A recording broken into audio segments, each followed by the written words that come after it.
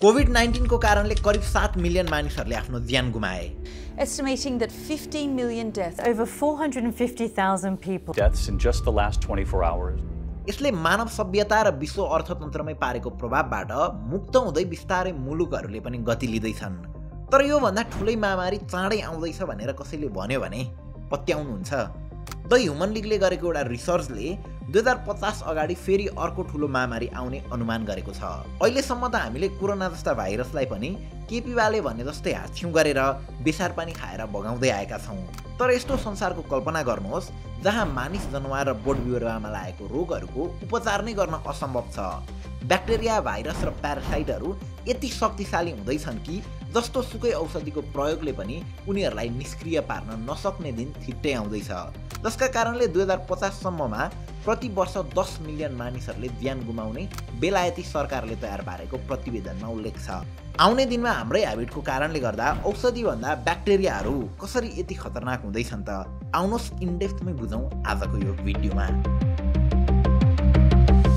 करिब 1 शताब्दी अगाडि जब एन्टिबायोटिकको पत्ता लागेको थिएन, धेरै मानिसहरूसँग सानातिना रोग र सामान्य घाउ जस्ता जटिलतासँग लड्ने अरू उपाय थिएन, जसका कारणले मानिसहरूको मृत्यु अकालमै भइरहेको थियो र मृत्यु दर पनि उच्च थियो। तर पछि जब एन्टिबायोटिकको आविष्कार भयो, यसले चिकित्सक क्षेत्रमा ठुलै क्रान्ति ल्यायो। अब मानिसहरूले एन्टिबायोटिकको प्रयोग गर्न थालेपछि त्यही एन्टिबायोटिकले शरीरमा भएका ब्याक्टेरिया, भाइरससँग लड्थ्यो र रोगहरू सजिलै निको हुन्थ्यो। तर आज हामीले प्रयोग गरेका एन्टिबायोटिक भन्दा ब्याक्टेरियाहरू नै शक्तिशाली हुँदै गएका छन्। यसरी औषधिहरूको प्रभावकारिता घट्दै गएकाले के फेरि हामी पहिलाकै अवस्थामा पुग्ने त होइनौँ भन्ने प्रश्न खडा भएको छ। र यसको पछाडि पनि तपाईँ हामी नै जिम्मेवार छौँ। जस्तै सामान्य कुराबाट नै सुरु गरौँ। बिरामी हुँदा डाक्टरले 5 दिन, 7 दिन, 10 दिनका लागि एन्टिबायोटिक दिन्छन्, तर अधिकांशले 2-3 दिनमै आफू सन्चो भएको महसुस गर्छन् र औषधि लिनै छाड्दिन्छन्, डोज नै पुरा गर्दैनन्, जुन एकदमै ठुलो गल्ती हो। मानौ एउटा मान्छेको शरीरमा 1 लाखवटा ब्याक्टेरिया छन् र उसले 6 दिनको सट्टा 5 दिन मात्र एन्टिबायोटिक खायो भने 80,000वटा ब्याक्टेरिया त मर्लान्, तर उसको शरीरमा अझै 20,000वटा ब्याक्टेरिया त बाँकी नै छन्। यही 20,000वटा ब्याक्टेरियाहरू मल्टिप्लाई भएर 40,000, 80,000 हुँदै फेरि लाखौँ लाखसम्म पनि पुग्न सक्छन्। र यो पटक ब्याक्टेरिया पहिलाको भन्दा झन् शक्तिशाली हुँदै जान्छ। किनभने त्यस ब्याक्टेरियाहरूले यसले खाएको एन्टिबायोटिकले त हामीलाई मार्छ भन्ने थाहा पाइसकेको हुन्छ। त्यसैले आफ्नो जिन परिवर्तन गरेर एन्टिबायोटिक विरुद्ध बच्न सक्ने क्षमता विकास गर्छ, जसले गर्दा हामीले खाने गरेको एन्टिबायोटिकले काम गर्नै छाड्छ। यसलाई नै हामी मेडिकल टर्ममा AMR, एन्टिमाइक्रोबायल रेसिस्टेन्स भन्छौँ। AMR एक विश्वव्यापी गम्भीर स्वास्थ्य खतरा हो, जसले विश्वभर एकै वर्षमा 1.27 मिलियन मान्छेलाई मारेको छ र लगभग 50 लाखको मृत्युसँग प्रत्यक्ष अप्रत्यक्ष रूपमा सम्बन्धित छ, जसको आकलन 20 वर्षपछि 10 मिलियनसम्म जाने भनिएको छ। अझ हाम्रो जस्तो देशमा जहाँ सबैजना डाक्टर छन्, होइन मान्छेलाई जान्ने पनि कति हुनु परेको के? डाक्टर भन्दा जान्ने बिरामी, इन्जिनियर भन्दा बढी जान्ने वार्डाध्यक्ष। वेल, यस्तो देशमा जहाँ मानिसहरू चक्लेट खाए जसरी औषधि खान्छन्, पहिलाको बिरामी भएर सन्चो हुँदाखेरि बाँकी रहेको औषधि खाने ट्रेन्ड त छँदैछ। सिमिलर सिम्टम्स देखियो भने अर्को बिरामीको औषधि खाने पनि ट्रेन्ड छँदैछ। अझ कोही त छिटै सन्चो हुन्छ होला भनेर डबल डोज पनि लिन्छन्। एउटा रिसर्चले 79% नेपालीहरूले एन्टिबायोटिक सिधै काउन्टरमै खरिद गर्ने पत्ता लगाएको छ। अझ अधिकांश ग्रामीण ठाउँहरूमा त डाक्टरहरूले पनि राम्रोसँग चेक जाँच बिना नै औषधि लेखेको पाइन्छ। केही समय अगाडिको मात्र कुरा हो, अनुहारमा आएको एलर्जी चेक गर्न जाँदा रगत र एलर्जी परीक्षण बिना नै माइनोजिन र एक्निट्रेन नामको एन्टिबायोटिक औषधि लेखेर दिए पछाडि ड्रग रियाक्सनको कारणले जिउका छाला सबै जलेर एक 21 वर्षीय युवतीको अत्यन्तै पीडा र कष्टदायी मृत्यु भएको थियो। त्यसका साथै नेपालमा डाक्टरको प्रिस्क्रिप्सन र रिपोर्ट बिना पनि बजारमा एन्टिबायोटिक मज्जाले किन्न पाइन्छ। विश्व स्वास्थ्य सङ्गठनको औषधि उत्पादन गर्ने मापदण्ड पालन नगरेका कतिपय ड्रग कम्पनीजहरूले त नेपाली फार्मेसी मार्केटमा राज गरेर बसेका छन्। 16 यस्ता इन्डियन कम्पनीजहरूलाई हालसालै नेपाल सरकारले ब्ल्याकलिस्टमा राखेर प्रतिबन्धित गरेको पनि थियो, जसमध्ये कुनै समय लोकप्रिय र जल्दोबल्दो मानिएको रामदेव बाबाको पतञ्जलि कम्पनी पनि एक हो। अन्य धेरै ठाउँहरूबाट पनि हाम्रो स्वास्थ्यमाथि खेलवाड हुँदै आएका प्रशस्त उदाहरणहरू भेटिन्छन्। काठमाडौँमा 30,000 भन्दा माथि कुखुरा पालेका 30वटा पोल्ट्री फार्ममा गरिएको अनुसन्धान अनुसार 90% फार्ममा एन्टिबायोटिकको प्रयोग हुन्छ।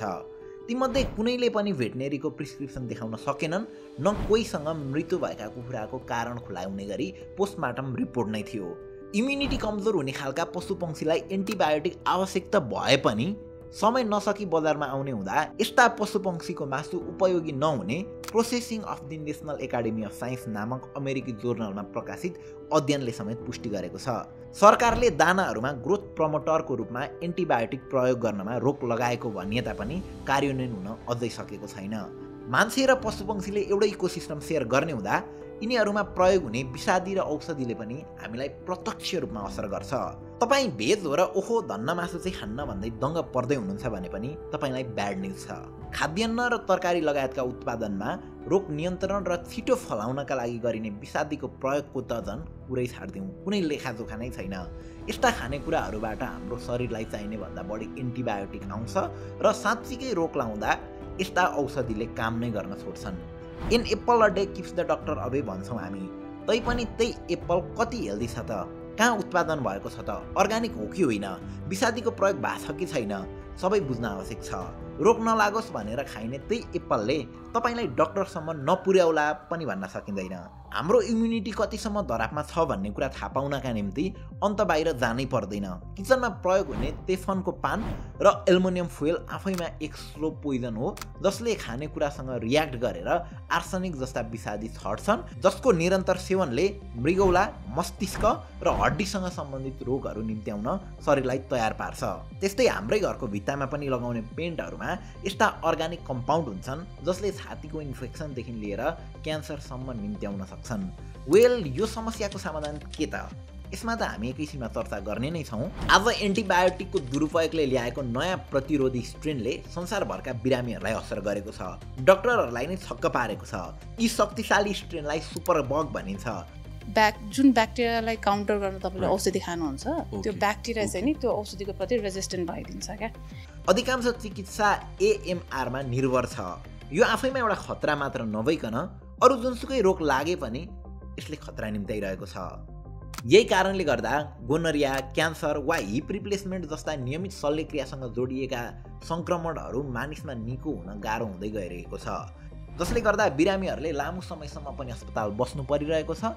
यसले स्वास्थ्य सँगसँगै आर्थिक क्षति पनि निम्त्याइरहेको छ। ज्वरोको उपचारमा प्रयोग गरिने औषधि एम्पिसिलिन लामो समयदेखि प्रभावहीन भएको छ। आजकल डाक्टरहरूले टाइफाइडका बिरामीलाई एमोक्सिलिन लेख्छन्, जुन पहिला प्रयोग हुने औषधिभन्दा कडा हुन्छ। तैपनि यो रोग विरुद्ध नयाँ औषधिको प्रभावकारिता जम्मा 15% मात्र छ। टाढाको देवता करेसाको भूत भने जस्तै हामी आफ्नै देशमा उत्पादन हुने जडीबुटी चाहिँ प्रति केजीको हिसाबमा बेच्छौँ अनि भारतबाट प्रोसेस्ड औषधि पर ट्याब्लेटको हिसाबमा आयात गर्छौँ। टेक्नोलोजीको चरम शिखरमा पुगेको श्रीलङ्का पनि शक्तिको दुरुपयोगले कोल्टे फेरेर इकोनोमिक क्राइसिसतिर धकेलिन्छ भनेर कसले सोचेको थियो र? अहिले क्लिनिकल साइन्समा भएको अनियमितताले एकचोटि फेरि पहिलाकै जस्तै चिकित्सक क्षेत्रमा चुनौती र दोब्बर मृत्यु निम्त्याउने त होइन भन्ने प्रश्न खडा हुन्छ। कुनै समय रिभोल्युसनरी मानिएको फार्मास्युटिकल अभ्यास र पद्धति अहिले कमजोर हुँदै गएको छ।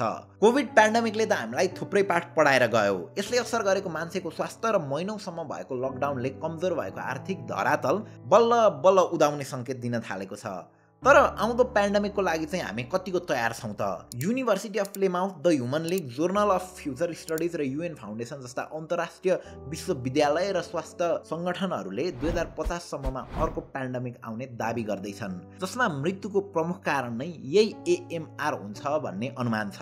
तर अहिले जस्तो सिनारियो चलि नै रहने हो भने हाम्रो इम्युनिटी अझै खस्किँदै जानेछ, अझै कमजोर हुँदै जानेछ।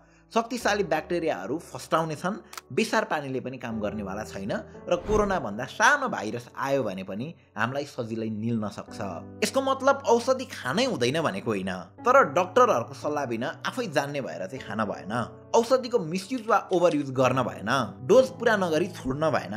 त्यसका साथसाथै हाम्रो बलियो इम्युनिटीका लागि स्वस्थ जीवनशैलीतिर मोडिन आवश्यक छ।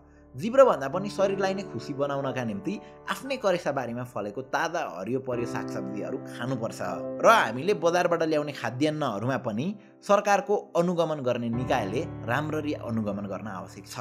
स्वस्थ जीवनशैली अपनाउनुहोला अनि हेर्दै गर्नुहोला इन डेप्थ स्टोरी र ideas podcast. Thank you for watching.